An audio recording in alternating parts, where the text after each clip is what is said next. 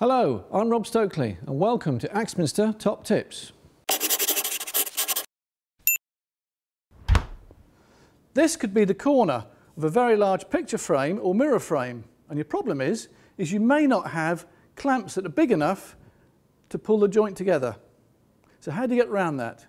One solution is to use F-clamps and corner blocks. How do you make your corner blocks? Take a cube of wood, cut it in half across the diagonal, stick one side to a piece of material, turn it over and stick some sandpaper to the reverse side to prevent it slipping.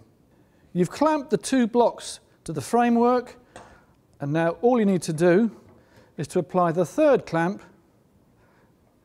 to apply pressure to make the joint really tight.